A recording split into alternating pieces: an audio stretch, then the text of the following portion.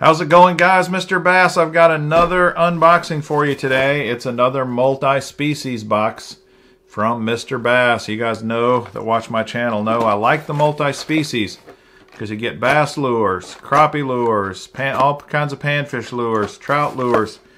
It gives you the whole rounded picture, which I think is really nice, especially if you like to fish a lot of small bodies of water, looking for those panfish, and then like to catch bass and bigger fish at the same time.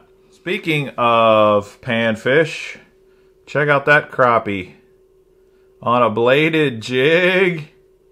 Wow.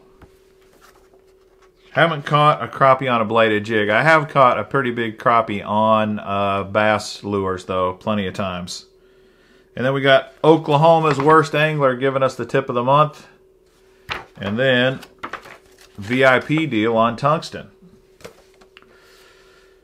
Then we got a sticker. Now we'll hit the lures. In fact, let's hit the non-lures first. How about this?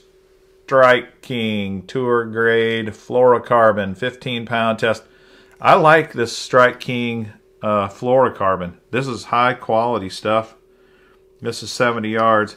But this little suction cup idea, simple, clever. Why didn't somebody else think of that a long time ago? I really like that idea as well. Alright, we got some Mustad KVD grip treble, size 4. Can always use some red treble hooks. That'd go good on a big topwater plug.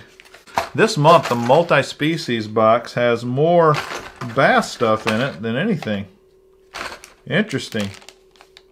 Like, for example, the V&M Wild Lizard. 9.5-inch lizard. Dude, that is a big bass bait. Springtime lure. You can never go wrong with lizards. I love throwing lizards in the springtime. Bama bug color.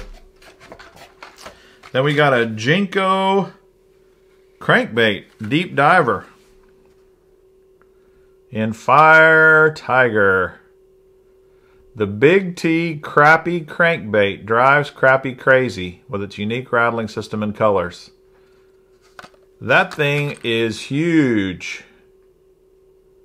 I guess you've got to have crappie this size for this to work, but that seems pretty exciting to catch a ginormous crappie on a deep diving crankbait.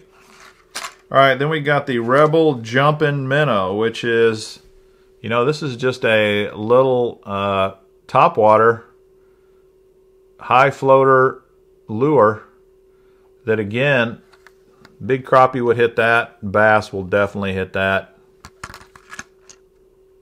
The Jumpin' Minnow. The Strike King Mini Buzzbait. Look at that little guy. I love buzzbaits. And I've thrown some pretty small ones. I don't think I've thrown anything this small. Although this buzzbait blade is about the same size as the blade on that Ribbit Frogs Buzzit that I fished the other day. But again, bass will hit this, but I think the intention here is to use it as a panfish lure. I can't recall catching panfish on topwater. So see, this is kind of like mind expansion. Is it possible? Maybe need to take some of these lures out and give it a try. The Lunker Hunt Jolt 8F crankbait. This is a turbo craw. This is a tight wobbling crankbait. You can see the flat side on it. And dives to 8 feet, 3/8 of an ounce. Interesting. See, I would, this is kind of a curved square bill is what it is. No. Then we've got a Stanley flipping jig, 1/2 ounce. Check that out.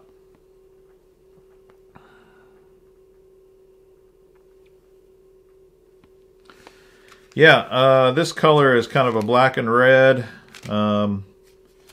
Maybe a California craw color. Canadian craw color is what that kind of reminds me of. It's got black and red. And the Stanley jigs, you know, have been around forever. It's pretty compact. They call it a flipping jig. That thing, you can look at the head. It could definitely get through grass. Kind of a grass jig as well. You could probably swim that also. And the final thing is the old reliable Spin Master spinnerbait. 3/8 ounce. Lunker candy. This is chartreuse white, which of course is one of the best colors for a spinnerbait. How about that? That's the box this month. A lot of what I would call bass lures. Spinnerbait, obviously you can catch them on crappie and bass on a spinnerbait, but that looks more bassy to me. Buzzbait, although it's tiny. Smaller walking plug, walk the dog bait. Another deep diving crankbait. A semi flat sided square bill. A Stanley flipping jig. You got your treble hooks. You got your Strike King fluorocarbon. And the Wild Thing lizards. Dude, I love this box because I'm a bass fisherman. And I really think this has a lot of options for bass. And, you know, I've been getting a panfish box from Lucky for quite a while. And the one thing I've noticed with the panfish box, and this applies with bass boxes as well, but I think it's even more so on the panfish side, is just how many little crappie jigs do you need in your life? I mean, there comes a point where there's just redundancy over and over, the same sort of soft plastics that go with your little jig heads and that kind of stuff, the little tubes, you know, those kind of things. And that's another reason why multi-species makes a lot of sense, because, you know, some months you don't need a ton of panfish lures. It's nice to have more bass lures, especially if you're not getting a bass box. This is great. You know, we had more panfish lures last month. This month we got more bass lures. It's kind of a win-win. I really think if you're kind of on the fence when it comes to monthly subscription boxes and you're not just a one-trick wonder where you fish only bass or only bluegill or only crappie or only walleye or whatever, the multi-box really kind of covers a lot of those bases. So just something to think about. Hope this was helpful and enjoyable. If so, please subscribe to the channel, smash that like button. And until next time, this is Mr. Bass. Happy fishing!